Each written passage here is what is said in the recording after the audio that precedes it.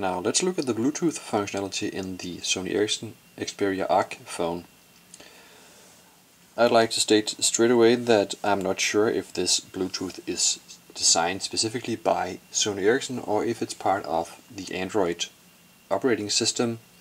I'm not sure what the split is between what Android provides and what Sony Ericsson must design on their own. I'm going to walk you through two use cases which are the most common use cases for Bluetooth usage as far as I know. One of them is to share a file, a picture or similar over Bluetooth with another phone or another device. And the other one will be to connect a Bluetooth headset. Let's take the image sharing functionality first. I'll find an image. So here's an image. I press list down here, press share, and I press Bluetooth. Fairly simple. Now I'm scanning for devices. These are devices that are in the vicinity of this phone, and I press pair with this device. I get this sending file down here, which disappears fairly quickly, and then at the other phone I get a Bluetooth pairing request. So yeah, I wish to pair, and again I get the same request here. Is it showing this passkey? Yes it is. Pairing, pairing. Now I get this one on the other phone. Xperia Arc is requesting permission to connect to this phone to transfer contacts. I decline that. And now I can see down here that the Xperia Arc is pairing.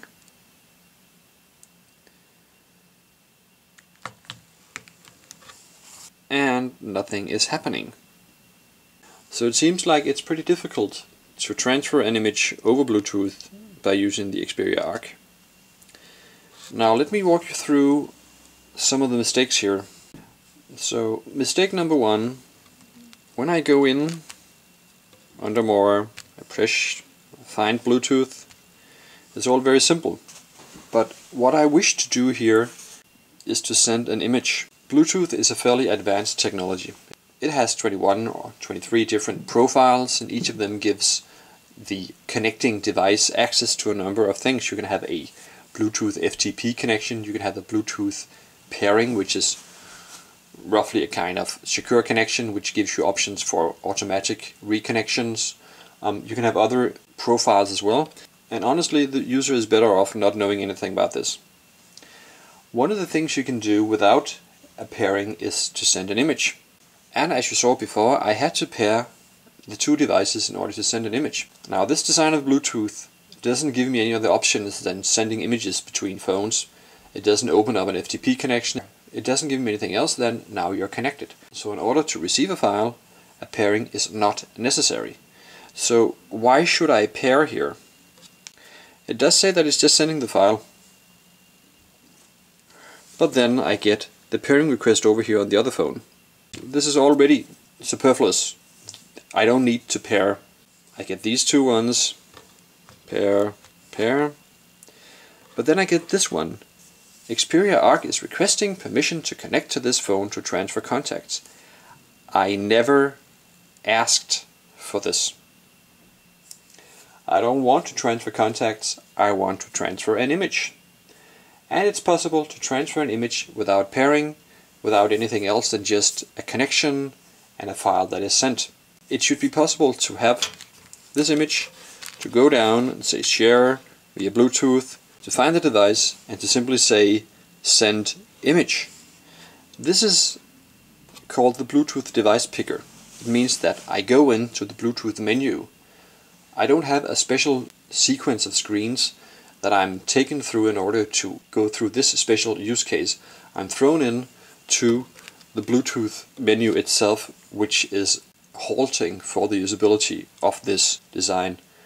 What I wish is to be able to go here, say send picture, I send the picture, and no, and then it says sending files, fair enough, and then on the other one I should have not this one, please confirm that you want to pair, but just do you wish to receive this file.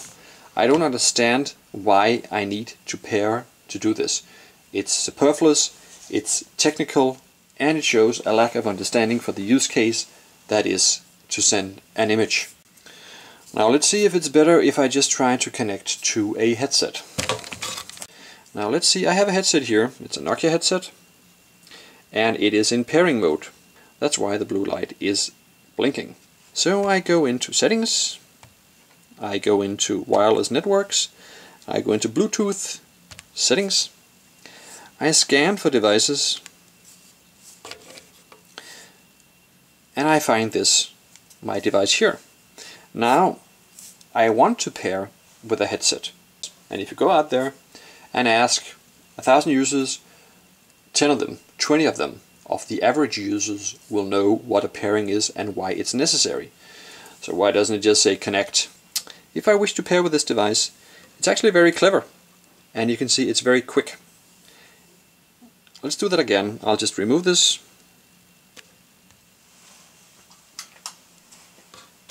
And set the headset to pairing mode. It says pairing, connecting, and now I'm connected.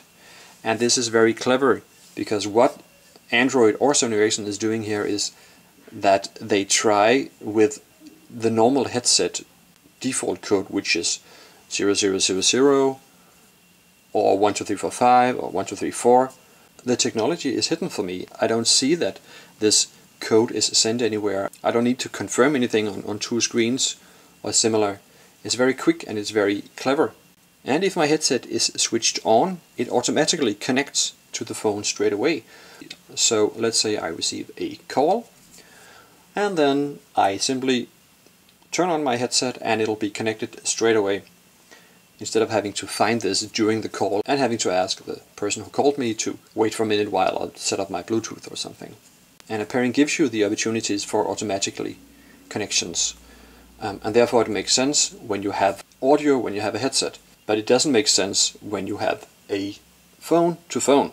In order to display to you how I transfer an image between two phones that are already paired, I have taken in another phone. It's an old Nokia phone. It doesn't have a fancy Bluetooth such as this one. I guess this is a Bluetooth 2 point something, and this is a Bluetooth 1 point something. So here's my phone. It says pair with this device. I get this Bluetooth pairing request.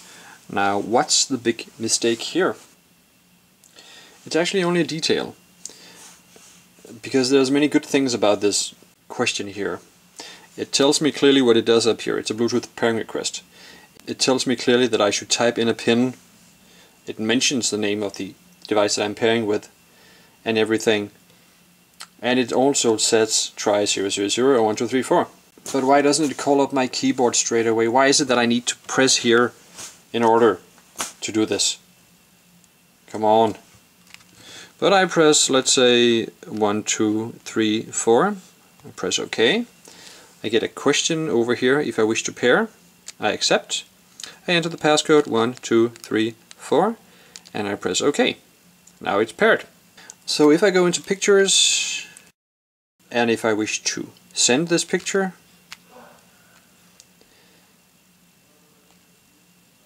then it does exactly what it should do. Do you wish to receive data? Yes, I do. And as you can see over here, it's receiving. I get this Bluetooth is sent, and I get the image received over here, and now I can see it. So that's easy. And that's what it should be. It shouldn't be this stupid pairing thing. Let's try to do it the other way around. So here's an image. So I'm not paired now or anything. So I have my picture, I send it over Bluetooth, I search for devices, I find the Xperia Arc, I select it, it's connecting, it's sending the file, and there's no pairing here. I deleted the pairing, and now it's sending the file. This is pretty slow, it's a pretty big file and everything, so I'm not going to wait for the rest of it. But when I'm done, it'll say one file is sent, and over here it'll say one file is received. This is how easy it should be made. You shouldn't have this stupid pairing crap. You shouldn't have anything about contacts that you wish to transfer or anything. Just send the bloody picture from one phone to the other phone. That's what the user asks for. Nothing more.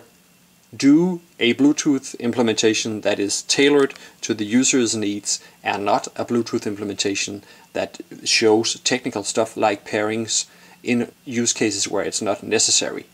The Bluetooth implementation on this Sony Ericsson phone for sending images is very non-usable. The Bluetooth implementation for pairing a headset is very clever.